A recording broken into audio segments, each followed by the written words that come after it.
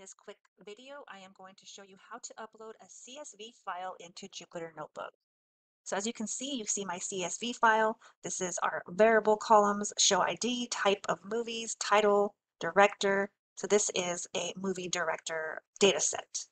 So we will upload this into our Jupyter Notebook.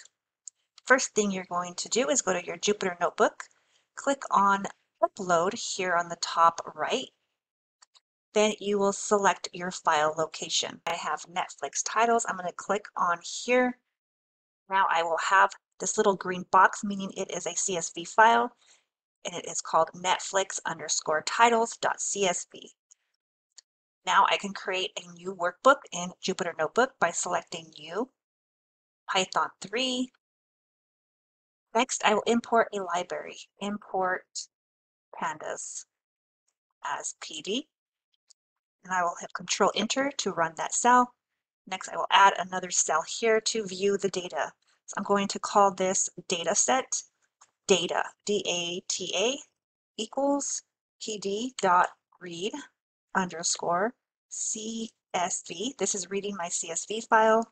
Now I need to know what my data set name is. So if I go back to my Jupyter Notebook, click in my data set to open, I can click up here on the top where it says Netflix_titles. That's the name of my data set. I'm going to copy that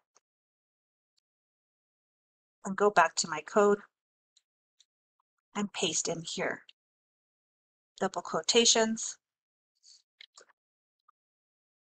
Now I am telling Jupyter Notebook to pull my CSV file, which is called Netflix_titles.csv. It's going to read that.